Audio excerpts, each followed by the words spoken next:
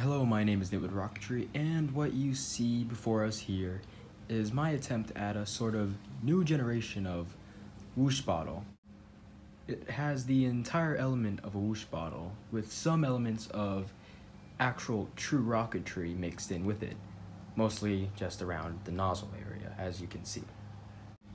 Now, if you've seen other videos of mine or other videos of Whoosh bottle, which you possibly could have, the only thing that really sticks out is the end of it, which you might be able to tell is a piece of aluminum foil shaped into a sort of nozzle.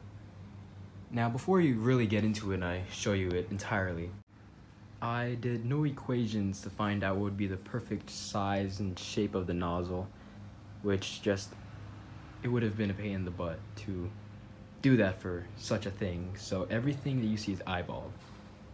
Now, to give some of the dimensions of it, it is about 3/4 and 1/16 of an inch long, while having a throat diameter of about 1/8 of an inch, and having an exit of the nozzle diameter being 3/8 of an inch, meaning that the ratio of them is about 3.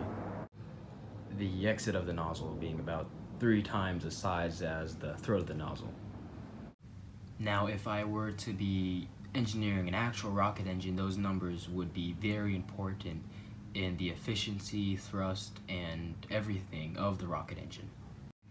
But since this is just some janky Whoosh bottle, those equations don't matter much. As well as the equations only matter if this can reach supersonic flow, which I could have done the equations for, but once again, it'd just be too much of a pain to actually do. And I'm a relative newbie at it, so for me to get it right, first time, first try, would be near impossible. But now that we have that over, let me tell you about the incredibly janky way I put this whole thing together. The way I got this parabolic shape was simply having a thin strip of aluminum and wrapping it around the end of a pen. Very tightly though, to make sure that it was stiff enough to hopefully withstand the pressures generated inside of a Whoosh bottle. Now, from this point forward in the video, I am going to start calling it a combustion chamber instead of a Whoosh bottle, just because of the fact Whoosh bottle sounds a little bit unprofessional. But this video is entirely comprised of talking about a nozzle formed using an end cap of a pen, so this whole thing isn't too professional, but we can try. Anyway, once tightly forming the aluminum foil around the end cap of the pen, I then got this soda bottle and used the cap to drill a hole in it just so I could stick the nozzle in said hole, taking a few attempts to get the right size hole, going from smaller to bigger until I could finally have the end of it fit. The way also it is attached on is quite janky. It is just the aluminum foil pushed into a hole and splayed out to try and hold it there. And as you can see, some burn marks from when I tried melting the plastic slightly to see if I could fuse the plastic and the aluminum foil together. And as you can tell, it didn't really work well. I might use a little bit of epoxy to hold it in there and seal it off, taking away what would be a sort of blowout cap if the bottle accumulated too much pressure, making this whole ordeal somewhat more dangerous, but also making sure this nozzle isn't blown out 20 feet in the other direction.